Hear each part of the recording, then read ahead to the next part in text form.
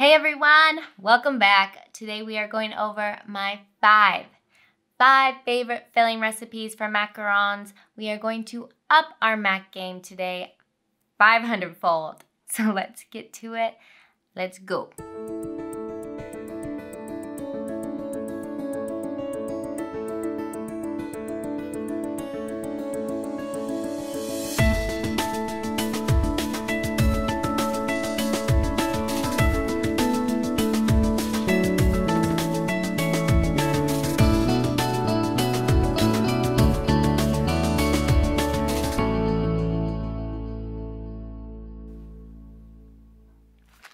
So I have got my secret recipes right in this book.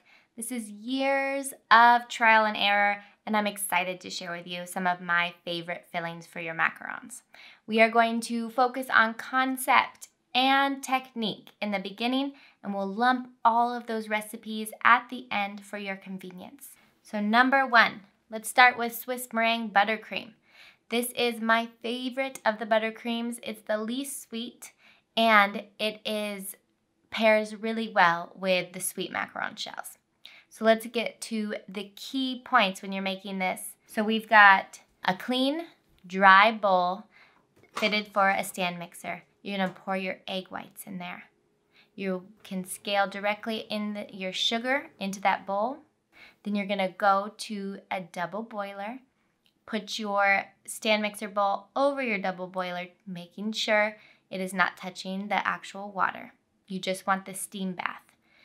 Whisk until you reach a safe pasteurized temperature, which is about 62 Celsius or 144 Fahrenheit.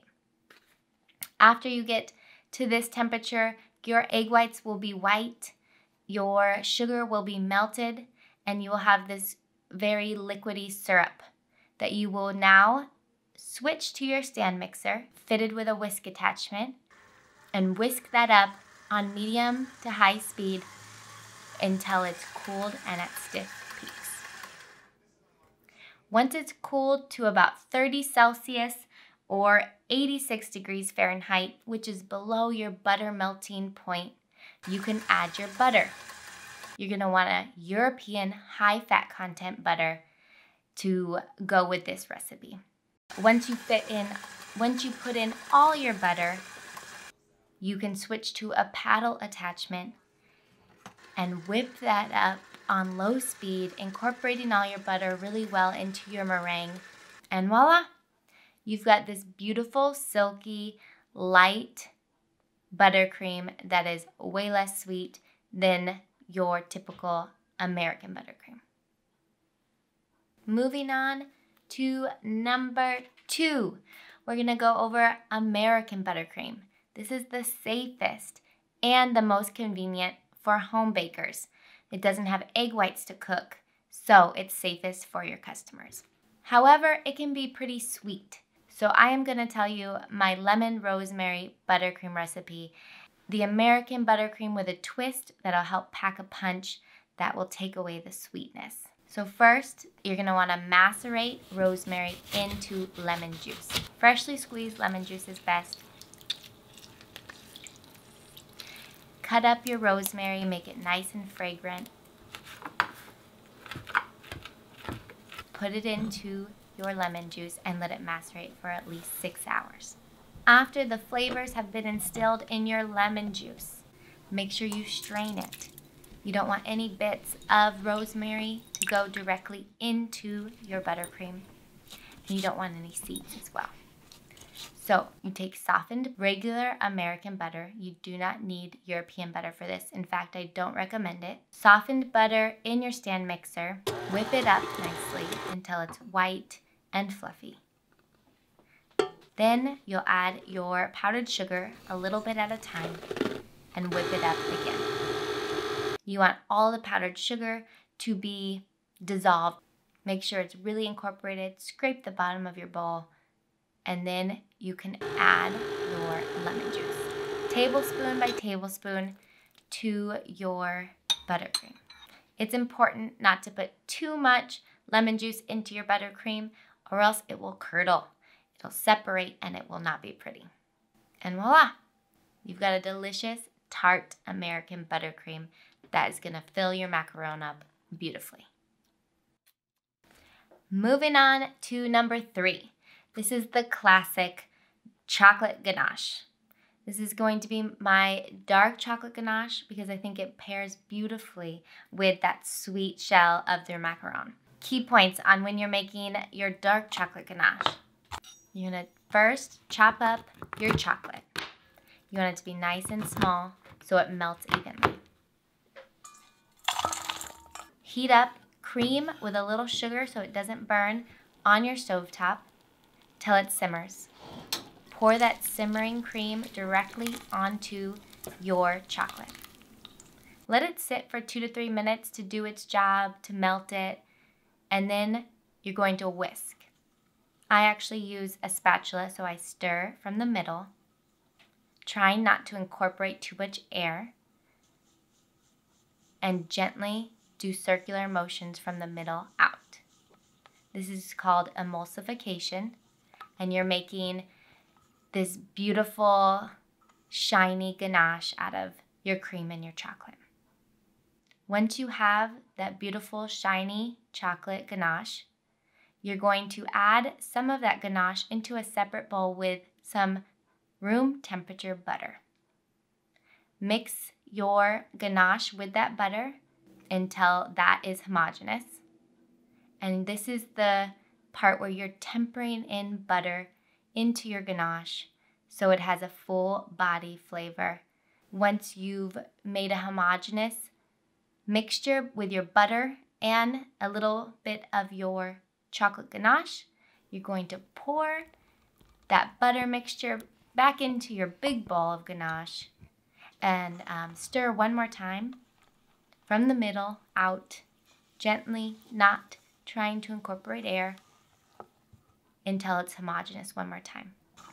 Once you're done emulsifying your chocolate ganache, you're going to want to cover it with plastic wrap or something else directly on the surface of the ganache so it doesn't develop a skin.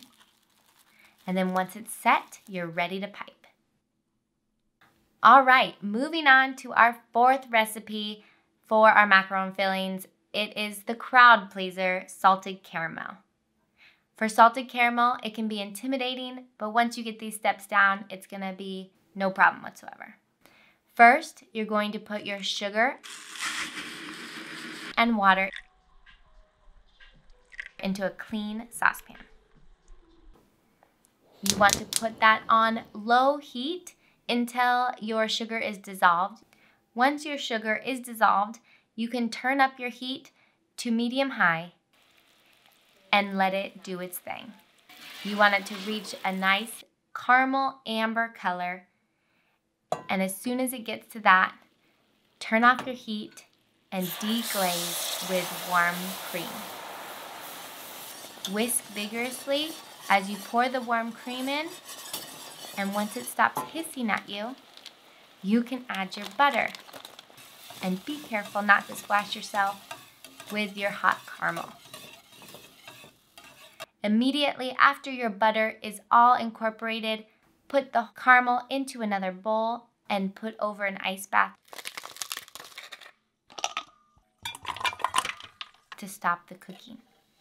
Caramel can easily get burnt, and you want to make sure it doesn't continue to cook in your pan.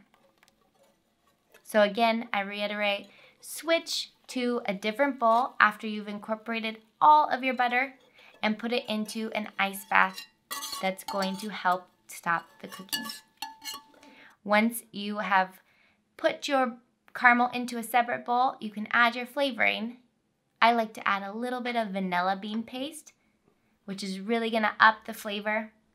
It's expensive, but it's really worth it. You only use a little bit.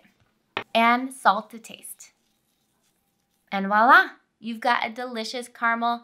You're gonna wanna let it cool down in the refrigerator until you're ready to fill. And then it's nice and thick with all the butter we put in this recipe for a filling to hold by itself. Or you could whip it up and it even takes on a buttercream texture. So there you go. It's a nice little bonus. Basically, I'm giving you 6 recipes. Once you whip that salted caramel, it's a salted caramel buttercream. So an extra for you guys. Mind's blown. All right, guys, we're almost there. Number 5, another favorite and a great one for people who have allergies or who are dairy sensitive, is a jam. The in-depth process of making jams is a little out of our range for this specific video, but we are looking to do an entire episode on jams and jellies and canning in the future. So until then, you can either go to your local farmers markets or vendors and buy local sourced jams, which I do for my strawberry rhubarb jam, and it's so tasty. Or you can try your hand at making jam yourself. For my mixed berry jam, I do a fruit to sugar ratio of 1.25 to 1. So say you have 125 grams of your berries, your mixed berries, you would want 100 grams of sugar to go with that. And then squeeze a little bit of an acid in there. You could put lemon juice or anything, but those berries are going to have enough pectin in it. You don't have to add pectin, which is why I love this jam. All it is berries and sugar and lemon juice. So, super fresh, super refreshing, and nice and tart for your macaron shells. So to recap our 5 filling recipes, really 6 if you add that bonus, we've got number 1, my favorite, the Swiss meringue buttercream. Nice, light, airy, and pairs beautifully with your macaron shells. Number 2, we've got the American buttercream, which is the safest and most convenient for the home baker. So number 3, we went over the classic dark chocolate ganache. Again, pairs wonderfully with your sweet macaron shells because it is not too sweet and it has a little delicious bitterness in it. And our 4th one was our crowd pleaser, our salted caramel recipe, which was basically a bonus. 2 in 1. We've got a buttercream if you whip it, and if you don't whip it good, it's this delicious, more chewy texture caramel that is an awesome center in your macaron shell. And our 5th and final filling we went over tonight is our jam. I specifically gave you the ratio for my mixed berry jam, which is nice and tart and my husband's favorite. It gives you the nice kick in the back of your cheeks that pairs beautifully with your sweet macaron. All right, guys, we made it through our top 5 fillings, kind of 6 for the evening, and I just want to thank you. We had done a poll on Instagram before this, and you guys picked this topic, so thanks for your interactions. When you try these mac fillings at home, tag Bake Toujours so we can see your beautiful creations. Tell us how they taste, and let us know how we did. If you have more questions about the filling or the procedure and you need troubleshooting, comment below. If you guys liked this video, make sure to smash that like button, subscribe to the channel if you haven't already, and as always, like us on Facebook, follow us on Instagram, and we will be forever indebted to you. So thank you guys. Peace out. And we roll the dice.